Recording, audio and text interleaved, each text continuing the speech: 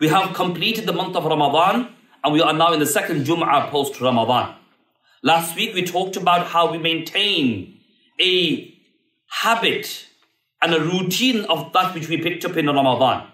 And this week we will look at how easy Allah has made this deen and how we also accept and comprehend this ease without making it too difficult and too hard on ourselves. Talking about Ramadan, in the verses of the Quran where Allah talks about Ramadan being obligatory and fasting being obligatory, Allah says, يُرِيدُ اللَّهُ بِكُمُ الْيُسْرَ وَلَا يُرِيدُ بِكُمُ الْعُسْرَ. That Allah wishes ease and Allah does not want difficulty upon ourselves. So first of all, Allah talks about a difficult topic which we all may struggle with, which is fasting.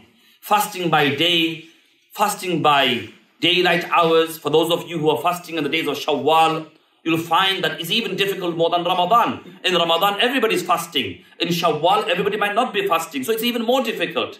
So Allah talks about the month of Ramadan and Allah obligates fasting. And then Allah says, يُرِيدُ اللَّهُ بِكُمُ الْيُسْرَ وَلَا يُرِيدُ بِكُمُ الْعُسْرَ. That He wants ease for you and does not want difficulty. How can it be that Allah expects us to be hungry and to leave food and drink and conjugal relations, and then Allah expects it to be easy? For us to understand this, we need to understand it from a Muslim mindset. We have to understand it from a mu'min mindset. We have to understand it from a mindset of those people who enter into Islam completely. As Allah says, addressing the believers, not addressing anybody, not ayyuhan nas, ya ayyuhal ladhina amanu dukhulu fis silmi kaffa wa la tattabi'u khutuwati shaitan. Addressing the Sahaba and more so the general Muslims, Allah advocates that enter into Islam completely. Not like the other nations that you choose and you pick. أَفَتُؤْمِنُونَ بِبَعْضِ الْكِتَابِ وَتَكْفُرُونَ بِبَعْضِ. That you take parts and you leave parts, accept parts and leave parts. No. As Muslims, we accept completely.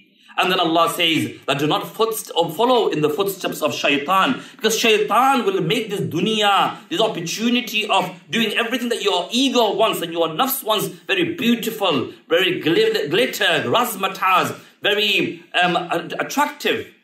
However, as Muslims, we circulate our life with the commandments of Allah and His Rasul sallallahu alayhi wa sallam. People argue that Islam is constraint. I tell you, my brothers and sisters, fellow Muslim brothers and sisters, Islam, if you practice Islam properly, if you accept Islam to be the window to your world, the framework to your life, then wallahi, Islam is not constraining, Islam is liberating. Islam is liberating. For the difficulties that we experience in the dunya, the difficulties of financial challenges, the difficulties of family, the difficulties of society, the difficulty of our own understanding of this world. When you bring Islam into the context, Allah eases everything, and Allah brings everything in ease.